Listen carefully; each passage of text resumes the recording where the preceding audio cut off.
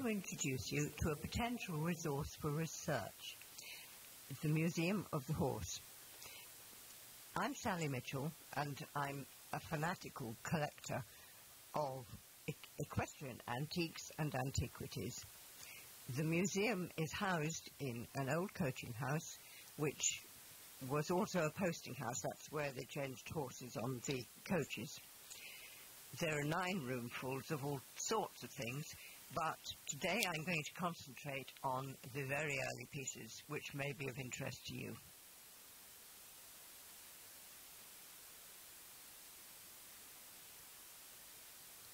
Some of my archaeologist friends have told me that it's a standing joke amongst archaeologists. If you find a piece of metal that no one can identify, then call it a piece of horse harness. It's pretty difficult to identify a lot of pieces that were used with horses, certainly for non-horse folk, and quite often for horse people too.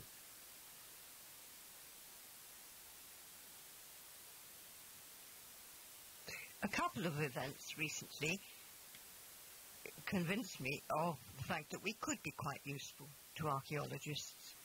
Somebody sent me a photograph similar to that in the top right-hand corner. It was something they'd dredged up from a lake, and they thought it must be something to do with horses from World War I. In actual fact, it's a lot older than that. I wonder if you know what it is. I was delighted to be able to tell them that it was actually a Roman hippo sandal. Some weeks later, a lady working on Hadrian's Wall came to visit the museum and was fascinated to see the rush slipper. And I explained that actually this was what the Romans were trying to recreate in iron when they made the hippo sandal.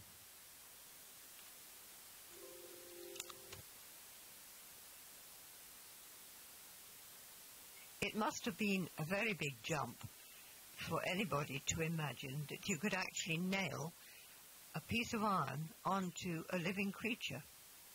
But somehow they finally discovered that you could. The outer wall of the horse's hoof has no nerves in it and is very strong. However, shoeing is a very delicate and technical job. You have to get the nail far enough up the wall for it to hold the shoe on, but if you get it in at the wrong angle, it pierces the living area inside the hoof where there are nerves, causing great pain and probably causing tetanus or infection. As the sole of the hoof is solid, it would be very difficult for this infection to escape, and in days without antibiotics and anti-tetanus jabs, it would probably have killed the horse. It would certainly have made it extremely lame. However, this is one of the earliest shoes, and you can see that where the nail holes were knocked in, they couldn't control the outer edge, and it became wavy. It wasn't until the invention of the anvil, that's the image on the right, and the horn on the anvil, which is the pointy bit, which is rounded so that you can put the shoe onto it and keep the outer side of the edge of the shoe smooth. So later shoes don't have this wavy edge. It's generally considered that maybe this was introduced by the Romans, the late Romans, or the Normans. I don't think anyone is quite sure.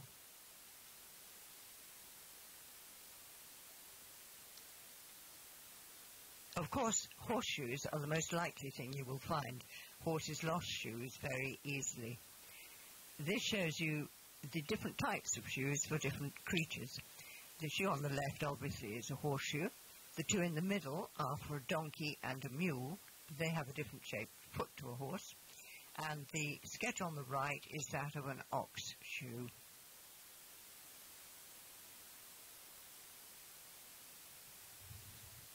Dating shoes is quite complex and depends on a number of features.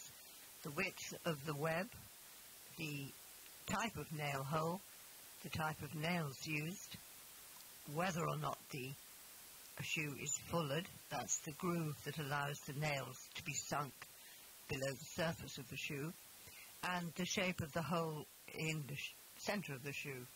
Here you can see on the left a tongue shoe, and in the middle a keyhole shoe.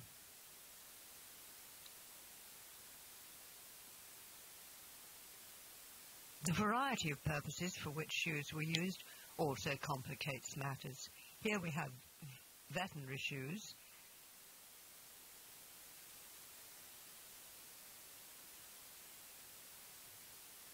and shoes for various different purposes.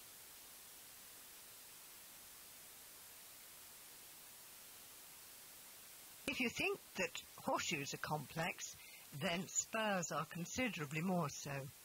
However, they do come in a wide variety of shapes and designs, which probably makes them easier to identify. The spurs here are just a small selection of early spurs that you might well dig up in England. The top left-hand corner is a Celtic spur. The two below are Romano-Celtic, and the little bronze one at the bottom is Roman. The one in the middle at the top is 11th or 12th century, and the one at the bottom is 15th century. The one above that on the right is 17th century, and the strange-looking thing in the top right-hand corner is a very rare spur and thought to be 18th century.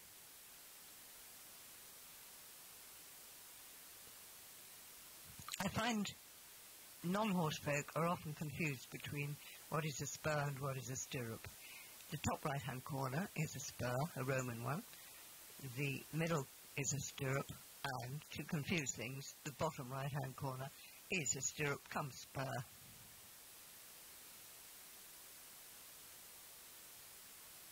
Even the experts can be confused. This item appeared in one of the leading London antiquities auctions recently, catalogued as a very rare spur. Someone paid quite a lot for it, so they must have thought it rare too.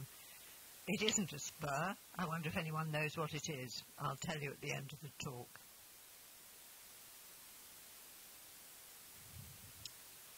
Stirrups are less likely to be found, but we have a good selection in the museum, and this is a couple of examples of very early stirrups.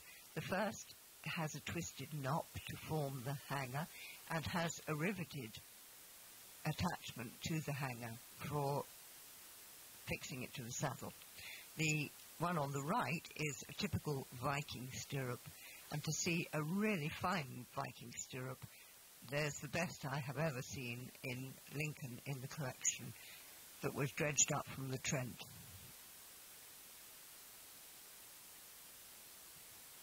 When researching, do be careful what you read.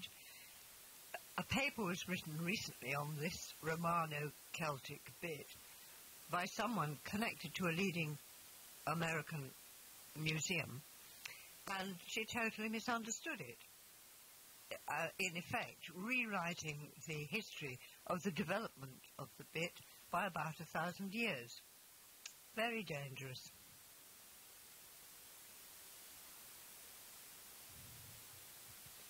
Apart from the leading German archaeological studies on bits, which I'm sure you all know about, I can recommend two extremely good books. The first is Éperon by Georges Nabarre Sartoulet. The second book he published, the first is a hardback, the second paperback, an extensive and informative book on spurs. The second is by Claudio Gianelli, and it is a study of bits, equestrianatus, with wonderful photographs of bits in his collection. He is not only an Olympic horseman, but a world-leading antique dealer too. So his collection is out of this world.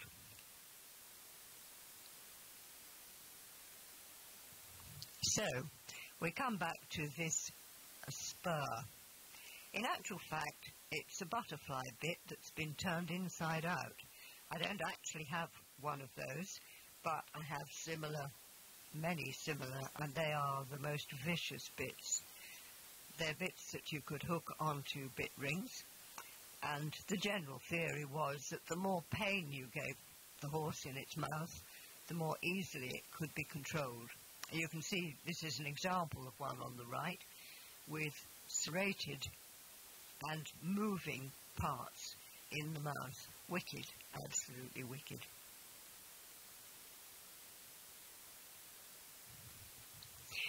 So if you have something that you're not quite certain about, please do come and see us at the museum, and maybe we can help.